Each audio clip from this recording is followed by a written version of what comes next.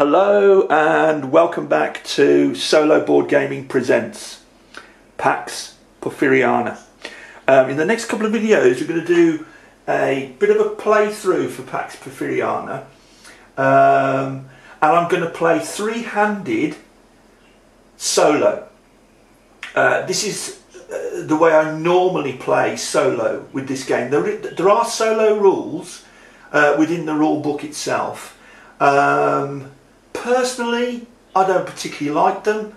The solo rules are not a huge challenge. I find that anyway, that they're not a huge challenge. Some people will obviously disagree with me, but the main thing I don't like about them is that it's genuine solitaire where you're playing one hacendado against the game.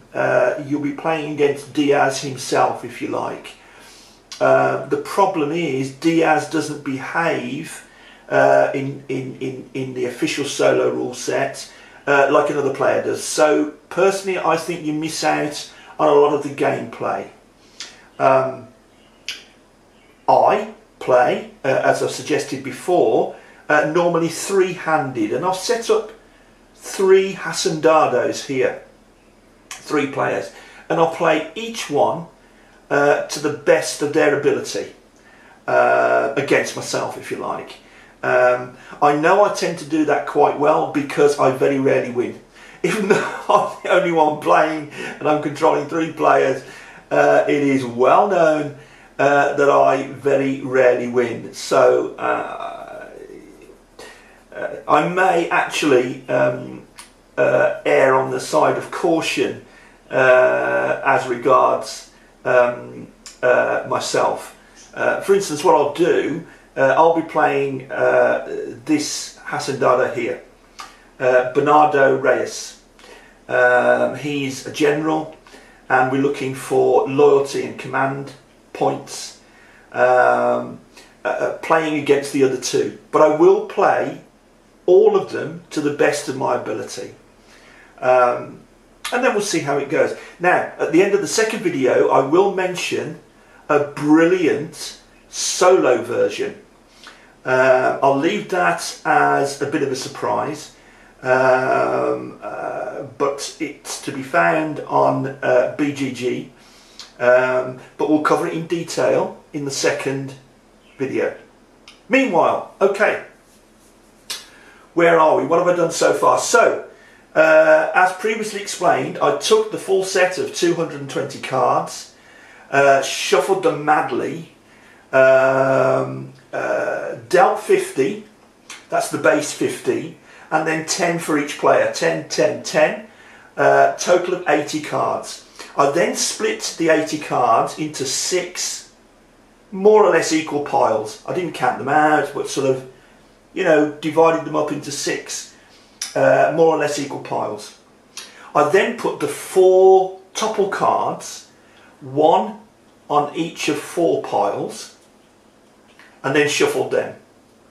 Placed them together to build a stack. So now the 4 are more or less evenly divided within the stack. And then the other 2 small piles, put them together and put them on the top, so that we get a good start to the game. What happens then is I dealt from the top of the deck cards into the market, top row first, followed by the second row.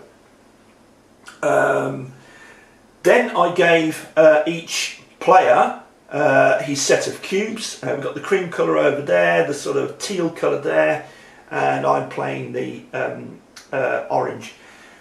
Quick look at this chap here, Pascual Orozco, a revolutionary, and he's mainly looking for revolution and command points. And this guy here, Francisco Madero, a very big player during this particular time period. He's an intellectual, and he can buy partners from the market for half cost. And he's looking for revolution and outrage. Coming over here, where are we? Bernardo Reyes. he can buy troops from the market at half cost. Let's quickly discuss the market. This is the market and the cards available from the top of the deck at the beginning of the game. Notice that the market goes from 0 to 16. From 0 to 16. That's the cost to buy any particular card. If I wanted to buy and play that headline card right now, it's in the 2 column, I would have to pay 2 gold. Quite simple. If I particularly liked this mine here, which is one of the enterprises, I would have to pay 16 gold. Finally, these troops here, I would have to pay 8 gold. But hold on a second, maybe I wouldn't, because my Hacendado, his superpower, his ability is to buy troops from the market for half price. So I can actually buy that one for 4. So that's how the market works. And as you leave gaps by taking cards before the next player turn, the cards are shuffled down to close the gaps and more cards are added. So eventually some of these cards will begin to get a little cheaper. We'll come to the detail of that soon. What else do we have? We have here the 4 regime cards as discussed in a previous video. Now we start off with the default Pax Porfiriana card on top. So that's the regime we're in at the moment. We're in Pax Porfiriana. So any mines we buy start off, for instance, with 2 gold. There are 2 more cards that I didn't mention quite deliberately in the main section on cards in my previous video, and that is the 2 public cards. These 2 public cards are very powerful. What I mean by that is, well, first of all, they're extremely expensive. I think I've only bought one of these cards on 1 single occasion out of 7 games, I think. This blue one here with an outrage point on it, it costs 18 gold. This pink one here with the red revolution oval on it, it costs 16 gold. The reason they're so powerful is you can buy and play it in 1 action, for 1 action, whereas normally that would be 2 separate actions. For instance, if we take old Teddy Roosevelt here, there's his outrage. So if I bought that, he's a partner. If I bought that for 18, placed it into my tableau here, first of all it would change the regime to US intervention. And if we look over here, if I play it on this side, it gives me a command point instead and uses the Porfirian army to change it to martial law. A powerful last minute card depending on how many command points you have, how many outrage points you have. Let's have a look at the other one. Or revolution points. Notice this one doesn't change the regime on this side. Or command points. So this particular card doesn't do any regime change, this one does. But again, you've either got command points or revolution points on this one, outrage points, or what was it, command points on that one.